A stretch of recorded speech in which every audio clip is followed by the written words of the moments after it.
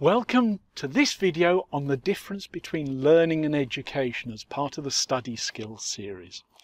My name's Andy Wicks, and in this video I'd like to slay a few dragons that occasionally creep into classrooms.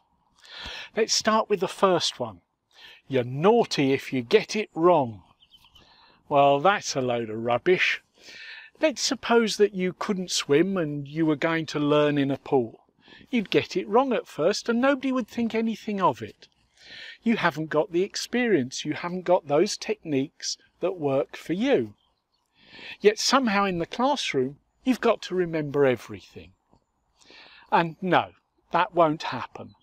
Not it won't happen for you, it doesn't happen for any of us. And they might say, oh, well, you haven't worked hard enough. Well, that may or may not be true, but the fact is that you haven't learnt it because it isn't there yet.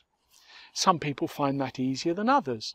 So, for example, if I told you that the Battle of Hastings was in 1066, and then I said to you, when was the Battle of Hastings? You, having listened intently to this video, would have said, in 1066, Andy. And you'd be right. If I asked you again in a year's time, though, you'd probably have no idea. Learning is short-term. It relies on memory. And anything you don't use, you don't keep. So if in the intervening year you haven't needed to know that the Battle of Hastings was in 1066, you wouldn't know it anymore.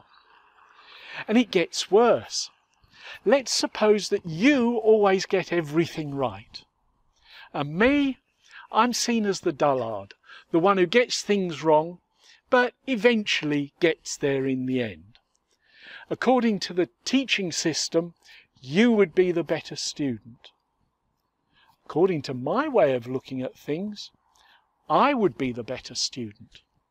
You have learnt one thing. You've learnt the right answer. The Battle of Hastings was in 1066. I've learnt lots of things because I've got it wrong, and I've learnt what's right. The Battle of Hastings was in 1066, but I've also learned why it wasn't in 1954 or why it wasn't in 1703, and probably a bit about what happened then. So I've actually learned more than you have, and that would make me a better student in the long term. There is a tyranny of being right. If you're always right and never wrong, you don't learn. Getting it wrong is a success. Mistakes are your friend, not your foe. You shouldn't set out to make mistakes, but if you do make them, well, that's just the way it goes. There's something called cognitive dissonance. It was created by a chap called Festinger in the 1950s. And he claimed that if you're always kicked for something, then you develop a hatred of that something. So, for example, a lot of my students tell me, I can't do maths, Andy. And I say, yes, you can. No, my teacher has always said, no. What's happened is that the teacher has explained things in a way that didn't make sense to them. They then take the blame for it not making sense, even though the teacher was the one who didn't make it clear to them. And then they're hauled up because they can't do whatever it is. So in the end they say, well, if I can't do it, why worry about it? I just don't care. And that's called cognitive dissonance. And if you feel yourself saying, nah, I can't do that, I don't care, that's what it's all about. It's about there being something down there that you didn't get that was never made clear to you. For example, let me say that you were born on Mars. I have lots of qualifications, I'm a teacher. If I say it, it must be true. Well, you know it isn't. So who would be laughed at? Me for saying you were born on Mars, or you for saying that you weren't?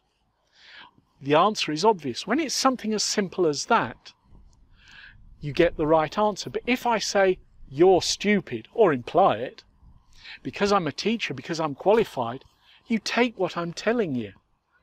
and that isn't right. I have no more chance of being right about you being born on Mars than I have about you being able to do all the other things that I'm asking you to do.